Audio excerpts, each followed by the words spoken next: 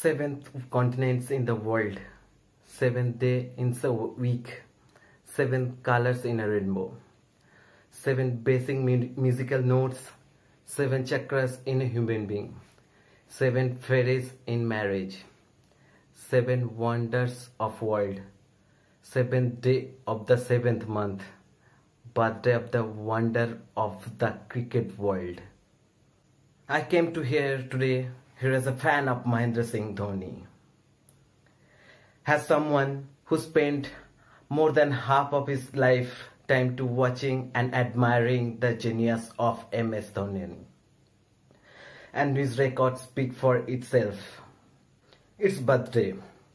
And like all of birthday, it's a time to celebrate, but also time to reflect because of the person we're talking about.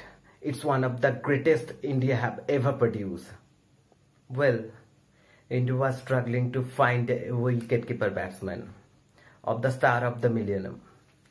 They tried as many as 9 options in 6 years before MS Dhoni finally came into the side. But he didn't come to just wicket-keeper batsman. He then became an integral part of the batting side. Then he became the captain of the side.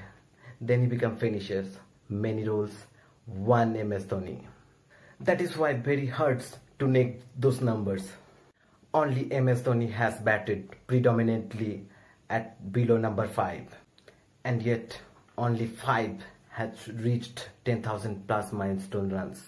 And yet MS Dhoni. Well, as a commentator, they can criticize any player in the world. But as a MS Dhoni fan, I would love to dedicate 2 lines to those commentators who criticize MS Dhoni. Especially those 2 lines for Akash Chopra and Sanjay Manjrekar. Retired है commentary कर, legend मत समझ अपने आप को. 2 world cup जिताया है, cricket मत सिखा अपने बाप को.